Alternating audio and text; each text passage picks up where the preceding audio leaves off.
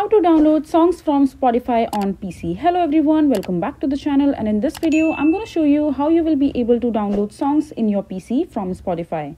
So for that, just open your Spotify account and just log into your account if you want to, and after that go to the search icon and here just search for the song that you want to download, for example this particular song right here.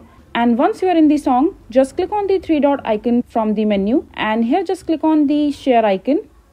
And now just copy the link of the song, and after that just go to the Chrome browser and here just search for Spotify song downloader and just click on the first link that you will see, and now just paste the link of the song that you have just copied, and after that just click on download. Now just click on download again, and within few seconds your song will be downloaded, and after that just open your file manager and you will be able to see the song right there. So this is basically how you will be able to download a song in your PC. I hope you find this video to be helpful. So that is it for this video. If you find this video to be helpful, make sure to hit that like button and don't forget to subscribe to our channel for more such informative videos, and I'll see you the next time.